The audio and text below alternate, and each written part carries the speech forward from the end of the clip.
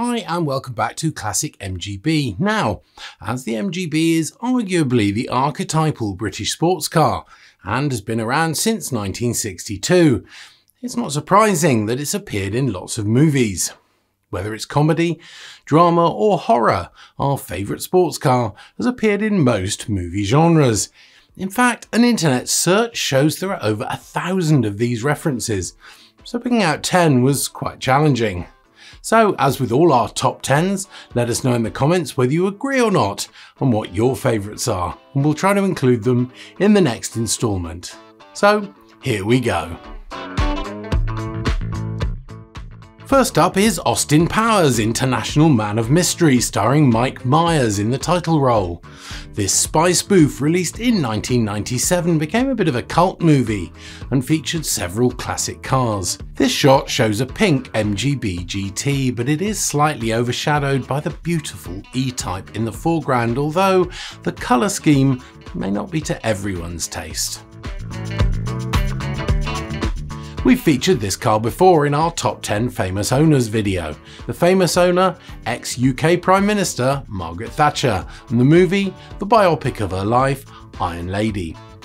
While some reports suggest that the car was actually owned by a member of her staff who drove her around, in the movie, Meryl Streep, playing the title role, was seen alone with the car in the underground car park of the House of Commons. Now, the MGB is so ubiquitous that it's not surprising that it's appeared in so many diverse movies, including our next pick, King Kong. Unbelievably, there have been no less than 13 King Kong movies since 1933, and this 1969 MGB-GT appeared in the 1976 version. It's rumoured that the car actually belonged to the movie's star, Jeff Bridges. Who can forget the legend that is Ron Burgundy in the well-known Anchorman movies? In it, Will Ferrell plays the hapless hero, alongside other stars including Liam Neeson, Steve Carell, Jim Carrey and Drake, although many of these appearances were uncredited. Despite the sequel, Anchorman 2, The Legend Continues, being released in 2013, it still features this MGB, albeit very fleetingly. Laurence Olivier and Michael Caine are probably amongst the most famous actors of all time, and in 1972 they teamed up in the movie Sleuth that featured them almost exclusively. Shot at the beautiful Athelhampton house in Dorset, Olivier invites his wife's lover, played by Caine, to his house.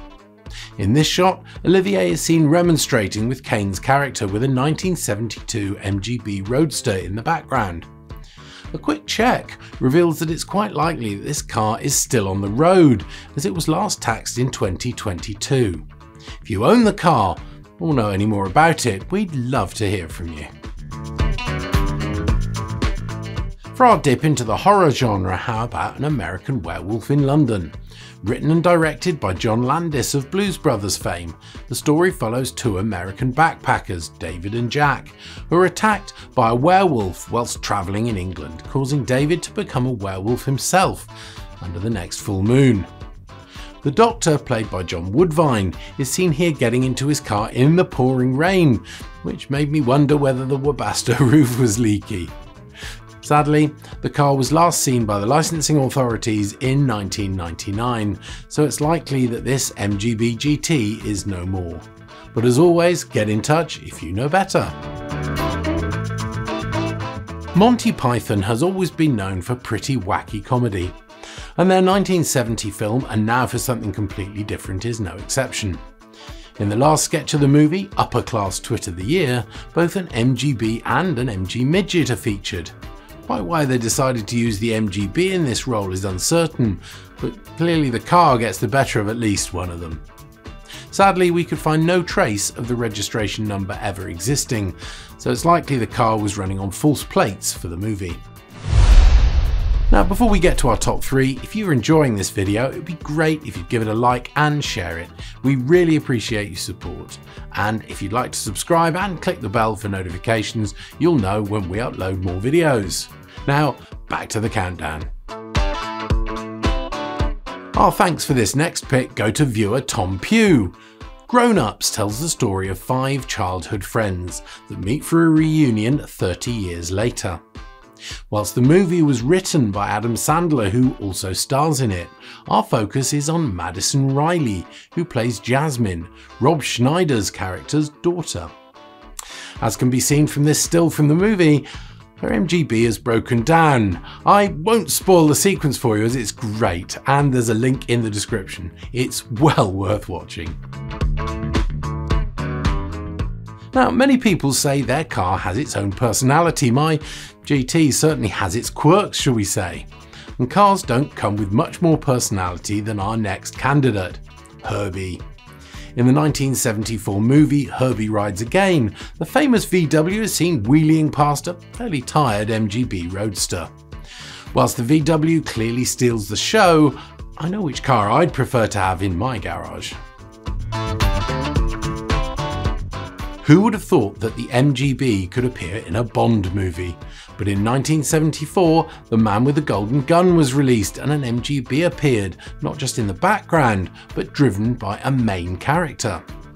The car wasn't actually driven by 007, played by Roger Moore, but by Mary Goodnight, the movie's Bond girl, played by none other than Britt Ekland. Sadly, Mr. Bond preferred his Aston Martin, as he rather rudely referred to the MGB in the movie as an inverted bedpan, although obviously Mary didn't hold it against him, as predictably they ended up in each other's arms at the end of the movie. So that's it, our selection of MGBs in the movies. We hope you liked them, but if you've got any favourites we haven't mentioned, drop them in the comments, we'd love to hear from you. As always, many thanks for watching. Take care.